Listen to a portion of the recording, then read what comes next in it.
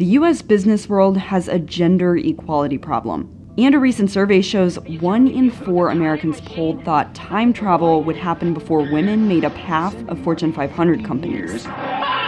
But that pessimism might be inspired by the few women in leadership. The percentage of women CEOs on the list of Fortune 500 companies in 2017 has improved, but it is still a slim 6.4%. People surveyed believed men's attitudes are keeping the glass ceiling from being broken more frequently. That's a sentiment echoed in other research.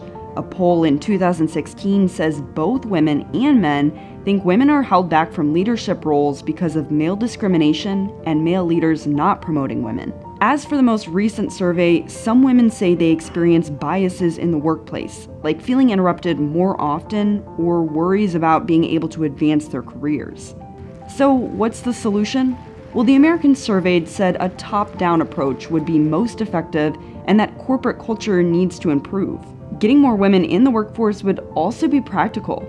The McKinsey Global Institute said $4.3 trillion could be added to the US's annual gross domestic product by 2025 if full gender equality was reached.